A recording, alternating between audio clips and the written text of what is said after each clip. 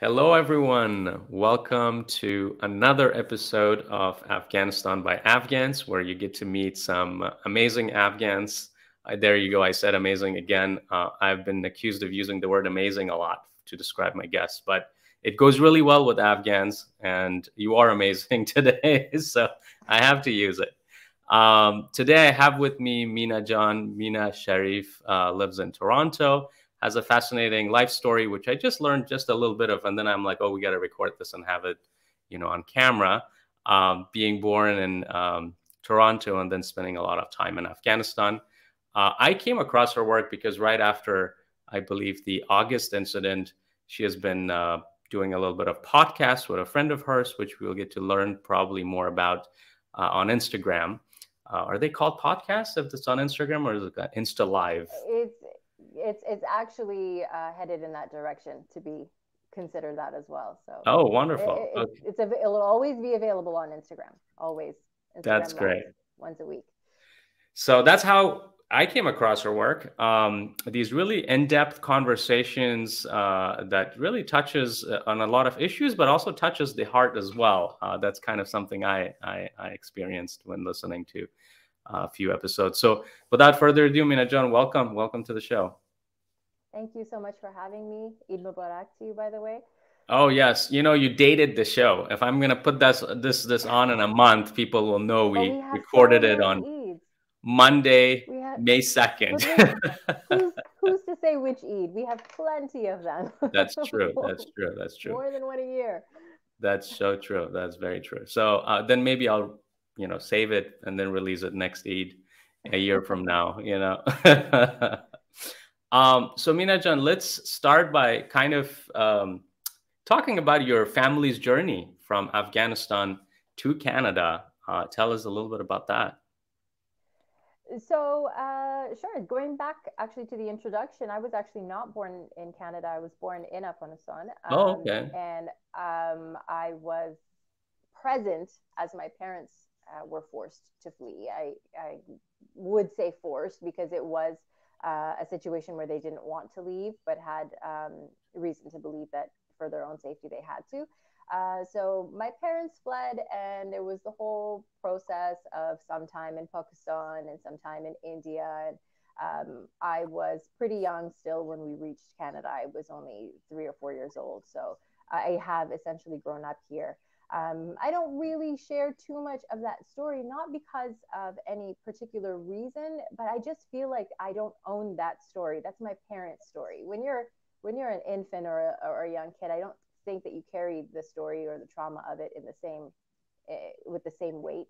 And unfortunately, now as an adult, I have experienced the same heartaches myself. So I can update you on how I experienced leaving Afghanistan again. But my family did arrive in Canada, and we have a very good, safe, happy life here. I was quite satisfied with that, but I went to Afghanistan in 2005 thinking that I would stay for 6 months, but I stayed until 2019. And what you mentioned is you went for some consultancy. Tell us a little bit of some of the projects you were involved with there. Sure. Well, I mean, how I got there was not, I don't think one of the common narratives, which was, it was always my dream to go. Sure, it was my dream to see Afghanistan, but I knew it as a place that you could not even visit because it wasn't Mhm. safe enough to. And I was, studying television, radio, broadcast. It really didn't link to my life in many ways. I did hope one day I could visit, but it wasn't in my periphery. I didn't study international relations. I didn't even really feel a big longing. I thought it was just not meant for me to experience. I thought I wouldn't have that chance. I certainly didn't think that radio or television or those kind of studies would take me to Afghanistan, but that's how it happened. I actually was working on a radio program designed for Afghan youth in Toronto. And it was essentially working with a lot of kids who were dealing with different issues, whether it was trouble with the law, mental health issues, things like that. And we developed a radio show that sort of was directed at Afghan diaspora. It was broadcast in English, Dari, and Pashto together. Each host spoke a different language. It was it was pretty awkward, but it was fun. And while I was doing that show, which received really good feedback because diaspora is so rarely addressed, while I was working on that show, I got word of a volunteer opportunity in Afghanistan to do 6 months volunteer work in working with women-managed radio stations throughout Afghanistan. And my parents said, "Oh, that's wonderful." And then they started, when the job was coming closer, they said, 6 months sounds kind of long. And they started to worry and encouraged me to sort of turn that down and said, "We'll go and visit then. Now that the seed has been planted and you want to see Afghanistan, then we'll go another time." But when I found out that I was the only Afghan volunteering and that all the other volunteers were non-Afghan, that was the breaking point for me. There was no way I could turn it down. I had to show up. So I didn't speak any Dari. I spoke only broken Pashto in English, but I decided that I had to go. So that's how I got to Afghanistan. And I really did expect that it would be 6 months because there was a cap of 6 months for volunteering.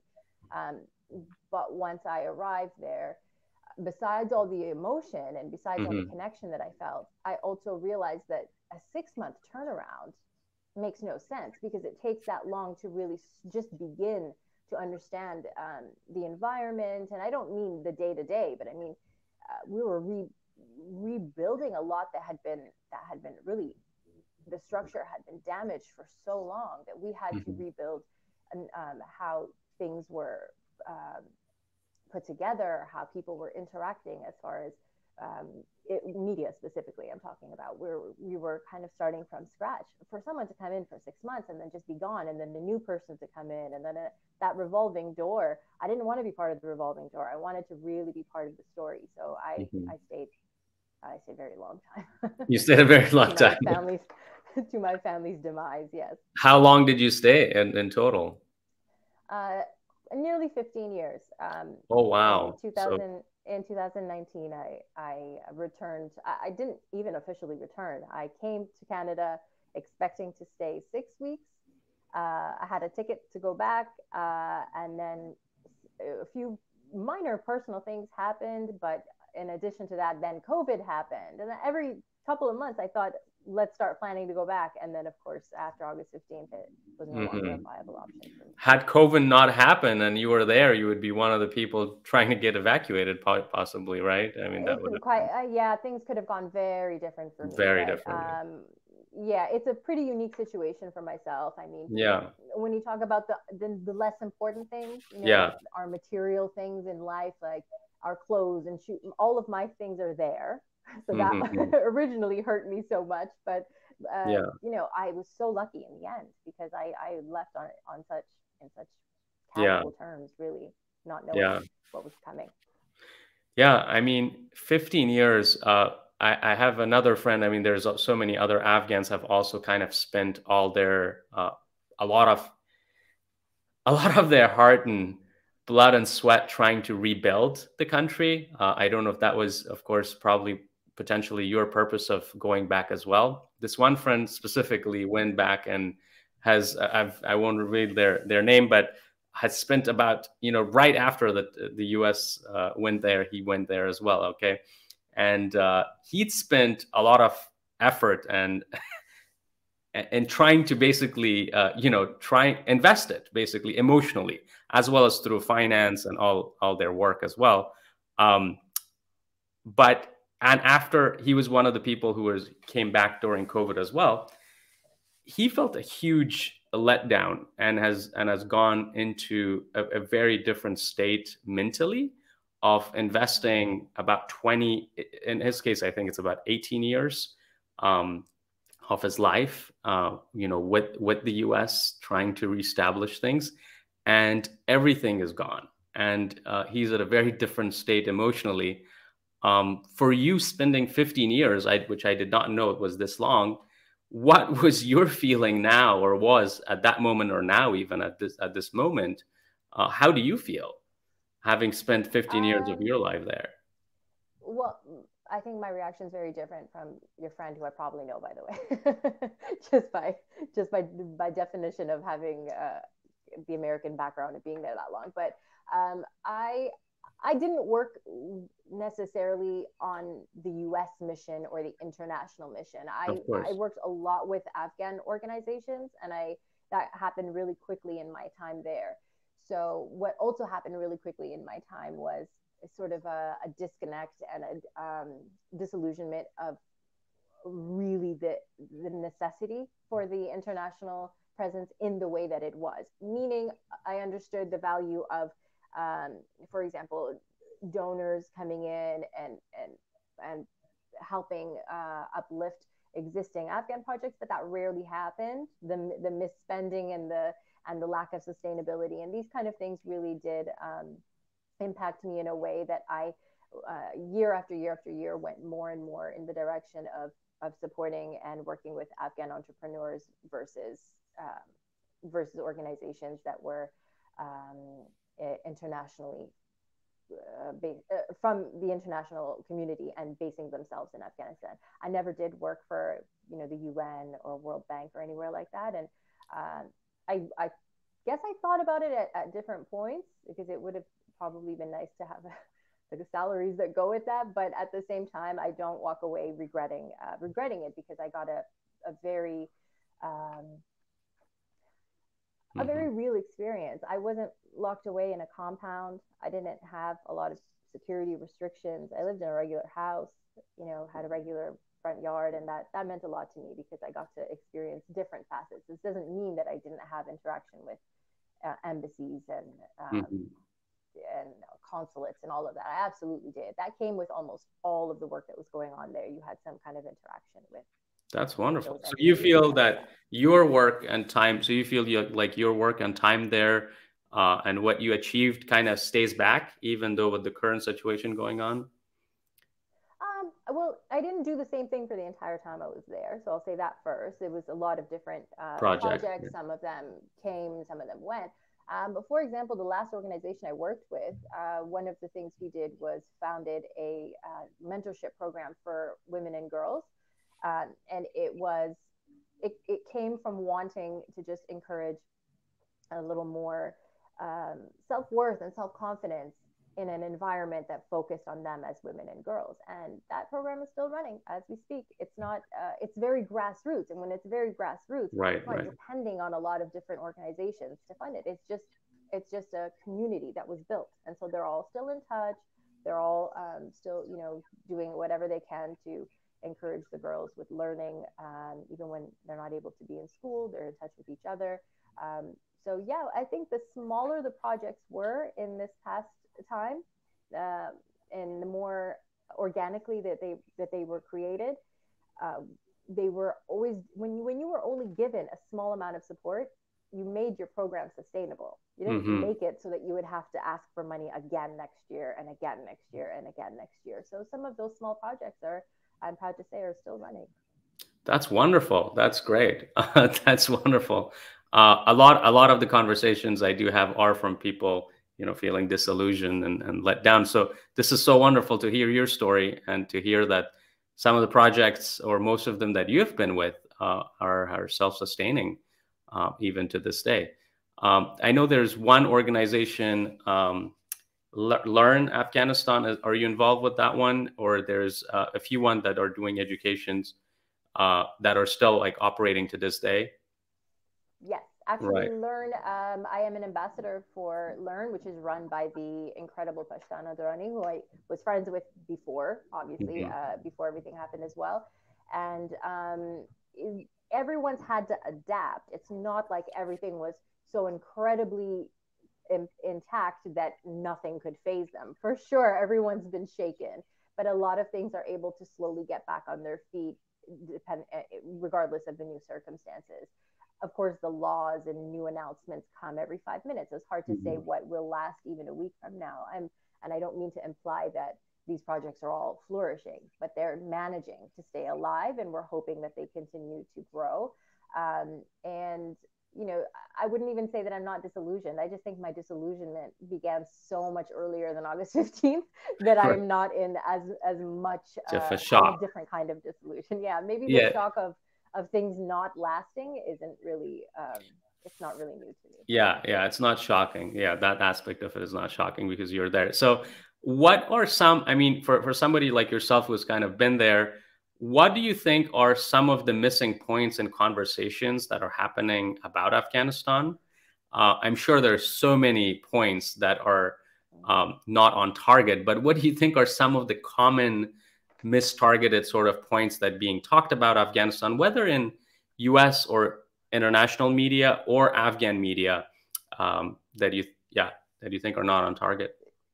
Yeah, I have a million opinions on Yeah, this. I'm I'll sure try to there's keep it millions of brief. them, but Well, I would say that unfortunately, everybody across the board is guilty of not listening to Afghans themselves that live and breathe and are full time in Afghanistan. This includes the international community and they've always been that way. This includes the media, just in general, has always been that way. But this also includes the Afghan diaspora, and I mean all generations of Afghan diaspora who have decided to really jump up ahead a bunch of steps so that they are part of the conversation, which means they're discussing ethnic divide or how the country should be reshaped. And this is not me dispelling any of those ideas. This is me wondering how that could possibly be a priority discussion when the current state of Afghanistan is far from deciding how to reestablish a government. We are far from even having one.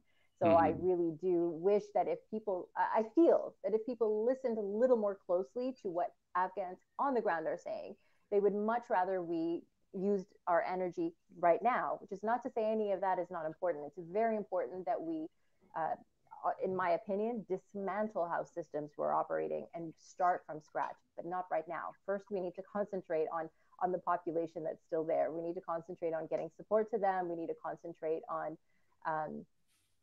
getting support for the ANA and the ANP that were deserted, on the violence that's happening, the genocide that's happening. These are all really immediate, and Mhm. unfortunately, because of that failure to listen, some people are 20 steps ahead. Some people are just sort of talking about their own sadness and grief. Other people are media is talking to random people in different countries about Afghanistan, but very few stop and say, let's just have a conversation with people in Afghanistan, a regular person. And they're available. If they're talking to me, they'll talk to others as well. They're available even on Twitter, even on Facebook. You can, but people don't pause and think, should I guess what Afghanistan needs right now, or should I ask Afghans themselves who are living in Mhm. Afghanistan? Yeah, of course, of course. That's a good one. Now you're on a roll. What is another one that comes to mind? Well, I mean, that's it. I tried to just generalize it. I think if we listened, for Right. example, we wouldn't be confused about the schooling situation. We'd Mhm. know that we'd know that it's a mismatch religiously. We'd know that the argument is a failure. The argument of stopping it just doesn't hold any merit. But instead of just guessing and just saying random things, you can talk to Afghan women, Afghan school teachers. They'll tell you. They're very willing Mhm. to speak.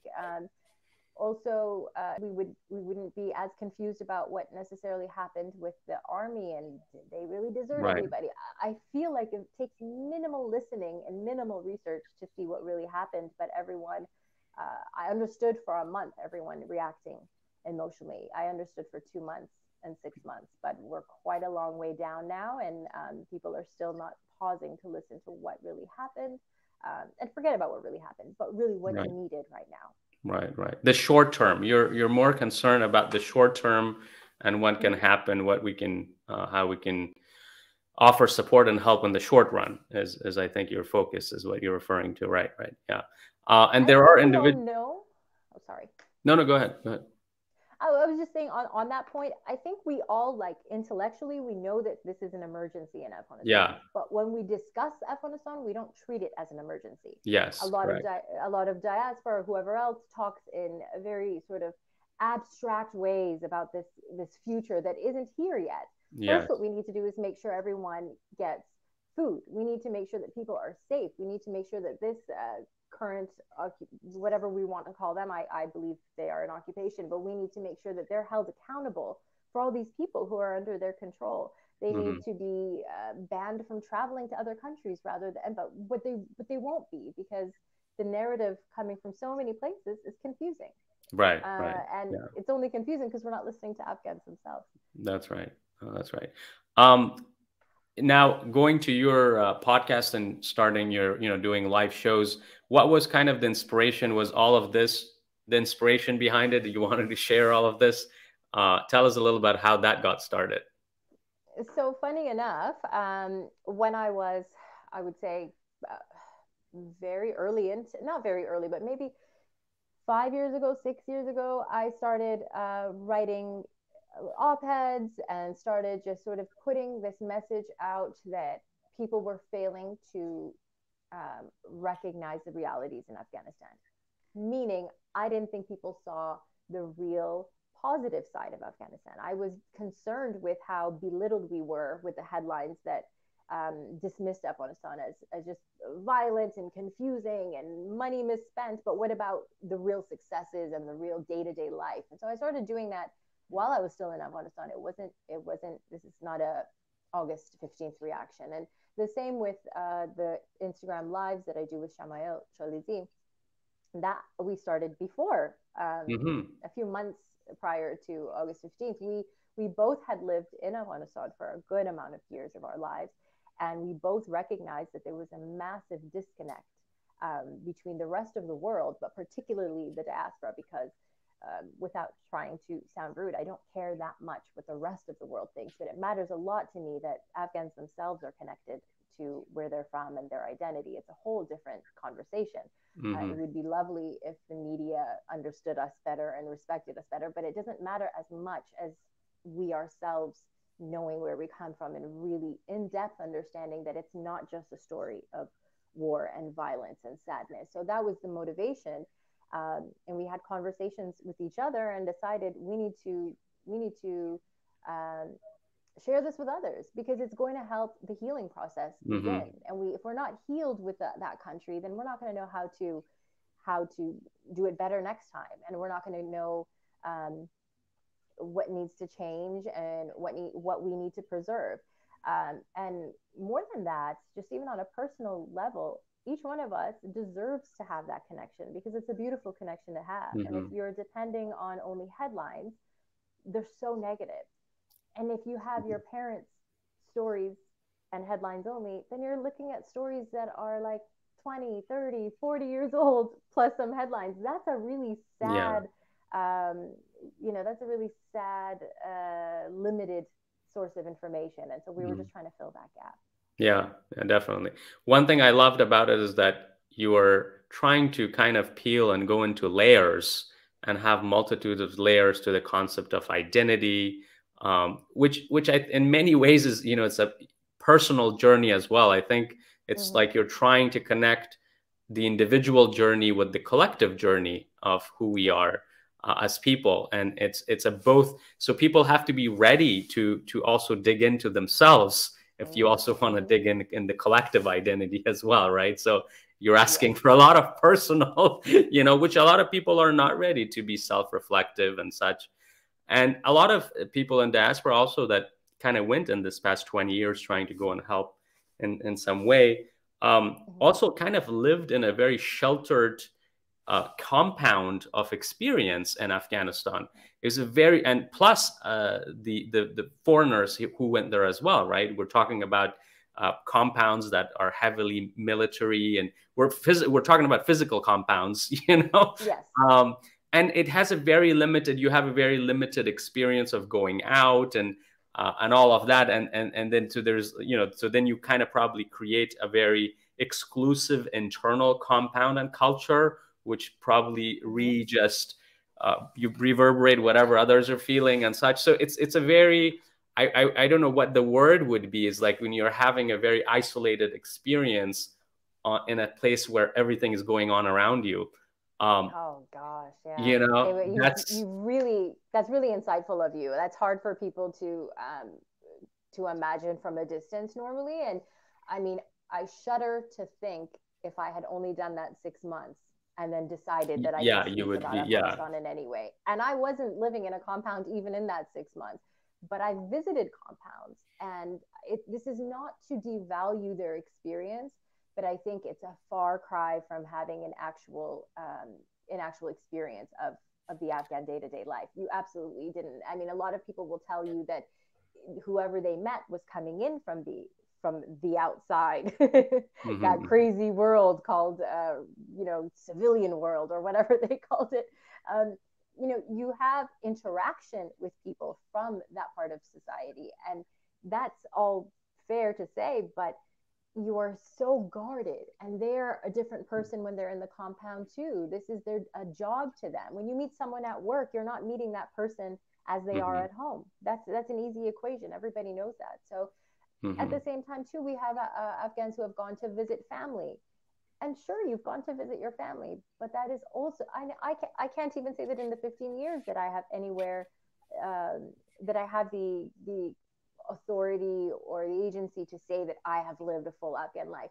I don't even think one person from one province can say that they speak for all of Afghan life, because if you grew up in Jalalabad, then you don't know what Herat life is Hmm. like unless you've Hmm. gone and lived there for a long time as well. So we all have our own lens and we all have our own perspective, but I think taking accountability for how limited your access was is not your fault that your access is limited, because all of our accesses are limited to some degree. But when you're diaspora and you were born and raised outside, you were limited to a massive degree to Hmm. headlines and old stories. And this isn't meant to be a pay it forward gift, and it's for you to do what you want with it. It's not to say this is what you lack in and that's what you lack in, but if you're willing to take accountability and address, not even accountability, but to face and accept that your Hmm. access is limited, then there's a lot of room to grow through hearing stories that we share, through, oh, all we really want to do is spark your interest in a new way. And then Hmm. go find out for yourself, hopefully one day, or ask different kind of questions when you meet Afghans who come, who have come more recently or who will continue to come. You'll be equipped. You'll know what to ask. You'll want to know more, but in a more real, everyday kind of way. I think someone who lived in a compound for 5 years should go ask those people questions too, because they didn't really see much of the country. Yeah, no, that's wonderful. Yeah. As we kind of, I feel like we should have a much longer conversation than a half hour as we expected. The conversation is just beginning. Maybe we'll do more chats. But I kind of, as we kind of go towards wrapping up and such, what do you think are kind of the next steps? Some immediate, tangible takeaways for audiences, both people in diaspora who are listening, as well as uh, non-Afghans who are beginning through the show to kind of get a grasp of hearing Afghan voices from themselves. That's kind of the whole point of why I kind of started that. What are some immediate point takeaways do you think that people should take away, other than listening to Afghans themselves, which is the number one point, which you kind of talked about more? What are some other takeaways that you would give? Well, you see, I don't want to assign people with a ton of homework, like go and Of do course. all your research and learn. And I think that, so I'll go with the very minimal. At the very minimal, especially as Afghans in the diaspora, but really anyone who cares about what happens with Afghanistan. Um, if you could think of yourself more as an ambassador for people who are suffering than to think about what you're going through from looking at that news, stepping out of yourself and really having a little more empathy rather than being fixated on your reaction to what is happening, which is Mhm. not to say that you don't deserve to have a reaction. We all do. We're all really upset by it. But when you're very stuck in yourself and your reaction, what are you doing for anyone else? Not much. What you can do when you get into the headspace of being an ambassador is you can start to look for little ways. I'm not asking you all to donate your money, but you can learn about fundraisers, kind of research about them a little, and then promote those. You can tell one or two positive stories about Afghanistan to somebody. Even that is making a difference because it's a trickle effect. You cannot be a contributor to the war narrative of Afghanistan. If you do it, then who's going to stop us from being known as just a country of war and sadness? If you're doing it too, then don't expect the rest of the world to make a difference for us in that department. We're always going to be dismissed if our own people are dismissing us. Mm-hmm. Beautifully said. You're talking about a step away from ego and self-centrism. This is I definitely an am. internal journey. You're definitely asking people to go on this internal journey. Yeah, definitely. You're very much focused on that, and that's beautiful. And that's what I'd expected as well, of course, from hearing some of your conversations. So I thank you so much for coming and having this conversation with me. I really appreciate your time. Likewise, thank you for having me. Yes, of course, and best of luck. We'll put some links to your shows and other activities that people can check out. So if you enjoyed this conversation, please stick around. There's more such conversations, and please give it a listen. And thank you so much, Mina John, for being on the show. Thank you so much for having me. Thank you. Have a good one.